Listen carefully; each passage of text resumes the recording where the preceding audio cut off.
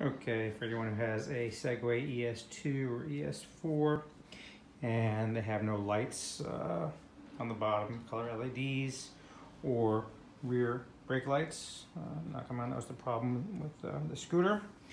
And so I started checking it, trying to look for the problem. I flipped it over. There's a little rubber compartment here that actually you can pull it off. It shows the harness connectors. I thought there might be a problem there, but everything looked good. And I continued to check, and I'm like, something's got to be wrong here.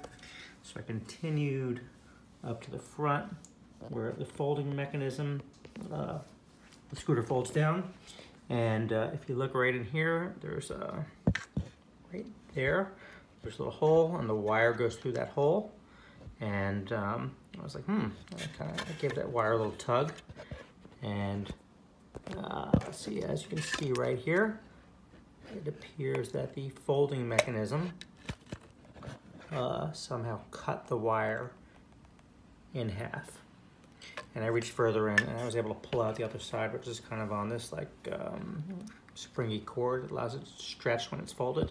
But apparently it's really sharp right in here. So if that wire gets stuck when you're folding it, it just, it's like a razor blade, and it just literally cut the wire in half.